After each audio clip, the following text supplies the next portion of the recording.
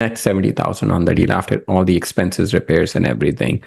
But it came from the follow-up, right? It came from like being consistent, consistently marketing, like consistently driving around adding houses, consistently calling them, texting them, or emailing or sending marketing piece. And then once someone calls in, then consistently staying in touch with them, following up with them. That's how you get your deal. Wow, that's awesome. So with a individual, what would you say is their minimal if they wanted to really give themselves a good start that they should think about investing? And how much budget? Yes, like thousands wise. I would say if you can do 500 to 1,000 per month, that investment over 6 months, if you are consistently, then so let's say if you have that kind of money, Yeah, right? If you have that kind of money, then you can actually pull a list from your county, or there are other list providers that can sell you the list, and you have to only buy it one time.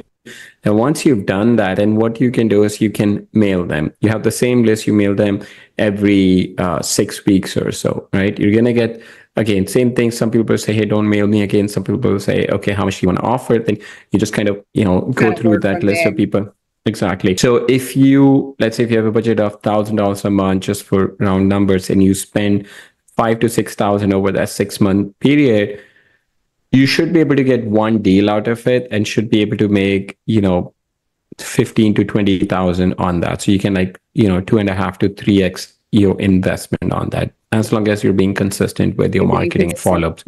that system and key. And Yeah. so Simply really helps you with working. Like you don't necessarily have to go reinvent the wheel of building. Exactly. It's already built for you. You just have to Exactly. put Yeah. time And this is something you can do like in the evenings and weekends also, like for the most part. Like you have these people calling in, you can take their call, you can have the call forwarded to your cell phone, you can take their call, communicate with them, and then if you want to go look at the house, you can schedule to go look at it, in the evenings or weekends. Yeah. Wow. So it's not something that you need a 40-hour time commitment for. That is so powerful to know that exists. Everybody needs to know, because I know Right. a lot of people, I'm familiar with people in real estate, and I know they're doing their mailing and all that stuff. Yep.